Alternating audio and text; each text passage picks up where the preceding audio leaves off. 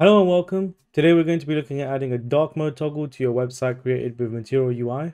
All the code that I share today will be in a GitHub repository that I will link down in the description below. Without further ado, let's get into it. So this is what we're going to be creating today. As you can see, I've just got a Vite app created. It's pretty much exactly as you get out of the box when you create a React app with Vite. All I've added in is this toggle on top. And as you can see, you can click on the toggle button and we can switch between dark mode and light mode. I've also changed this to a Material UI button instead of the default button that was already in the code. So let's have a look at how we can do this. In the main.tsx file, which is the equivalent as index.tsx file if you're using Create React App, we've got our app set up and you can see I've wrapped the app in this theme context provider. This is not to be confused with the theme provider that comes from Material UI. The theme provider that comes from Material UI is being used inside the app.tsx file. As you can see here, we've got the theme provider that's taking a theme from this use theme context. And then we've got the night mode toggle, which is this component right here. And then we've got the home component, which is everything else. And then the closing theme provider tag. So let's go ahead and look at what's inside this theme context provider. I've created a folder called theme, and within this folder, I've added in this file for theme context provider. In here, there's a few different things that we need. I've set up a type, which is the context type. So this has a mode, which is string, a function called toggle color mode, and a theme, which is a theme type imported from Material UI. We then create a React context using create context, and we assign it to this variable called theme context. We've put some default values in here. So we will default it to light. There is an empty function and a empty theme for these two. This doesn't really matter because on load, we will populate this with something else anyway. This is just to avoid us having to have something like undefined so that we don't need to set anything up. I prefer to just have something in there than doing something like this. So let's just leave that as it is for now. And then we've got a theme context provider, which is a function component that just uses the props with children. You won't need to do this if you're not on React 18. From React 18 onwards, you need to use this type so that you can use the children property. This allows you to use the provider and pass in any children, i.e. your entire application, and it will go inside of the provider that you've created. So in here, we will call on the use color theme hook and get the value from there and then apply that to the provider's value. We'll take a look at what's inside this use color theme in a second. And then we've created this hook here, which is called use theme context, and it just returns the use context of this theme. This means we can use this throughout the application to get the values stored within this context without having to use context every single time and import the context into that file. So let's go ahead and look at what's inside this use color theme. So inside this hook, you can see I've got a state variable called mode, and I've got set mode.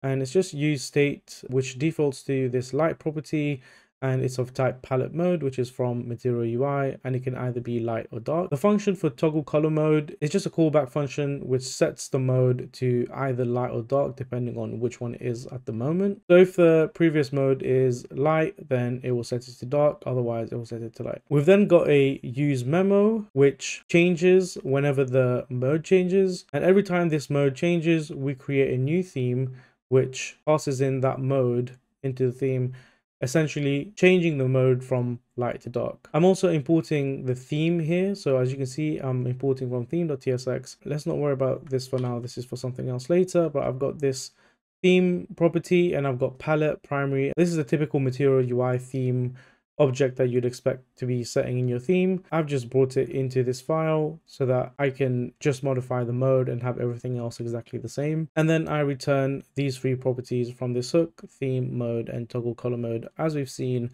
in the type here, that this is what we're expecting. As you can see, this is pretty straightforward. You can tell that when you change the mode from light to dark, it recreates the theme with that new mode enabled, and still keeping in all of your other properties that you've got within your theme, including your palette. So let's go ahead and look at how we're using this. So in the app.tsx file, we are calling on the theme context and we're getting this theme, which comes from the context and obviously comes from this hook as well. And we use that theme to pass it into the theme provider, which makes a change for us whenever we switch on this toggle. So this CSS baseline property is required as part of the Material UI design when you want to change the background of the application when you're switching between light and dark mode as well. If you don't have this enabled, then you won't actually be able to change the background of this application. As you can see, it's only the material UI properties that are changing. So we need this to affect the entire application. And then within this night mode toggle, this is a pretty simple component. I've got a box here with some CSS properties to just style the border of this box. I've got the mode being outputted here, so light mode and dark mode. So that's the property coming from the use theme context, as you can see, and an icon button, which the on click function calls on the toggle color mode. And inside here, we've just got two different icons being shown based on whether the mode is dark or not. So if it's dark, then we show this icon. Otherwise, we show this icon. So it switches between the two. The important thing here is that this theme context is giving us the same value that we are using in the app.tsx file. If this wasn't in a context and we just called the hook multiple times, then we would just initialize the hook 2 different times and their values would not be in sync. This way, I can put this night toggle mode anywhere in the application as long as it falls underneath this theme context provider, and I'll be able to modify the theme object that comes out of this theme context here. So just to show you what I mean, if I also imported mode from here and I outputted mode in here, for example, you can see that it's coming in through here. And if I change it, the value is changing, even though these are two separate components. And there you go. It's as simple as that to set up light mode and dark mode within your application. However, if you want to take this a step further and change the palette between your light mode and dark mode, then you can also use this option here instead. So if I just comment this out and import this, actually, I need to uncomment this first. Do get design tokens from here. You'll be able to see that I can have a completely different color mode in my dark theme from my light theme. And this is used by using this get designs tokens function, which is essentially just a function that returns the theme object, but taking in the mode as a property and having a condition to say if it's light mode, then I want to return these values. Otherwise, I want to return these values instead. So you can have multiple functions like this to make up different parts of your theme object. So you could have another function to return you the movie components if you want to modify that as well. But in this case, we're just changing the palette, and you can see here we are storing the theme in the use memo again, but it changes whenever mode changes, and we're just creating theme with this get designs tokens instead.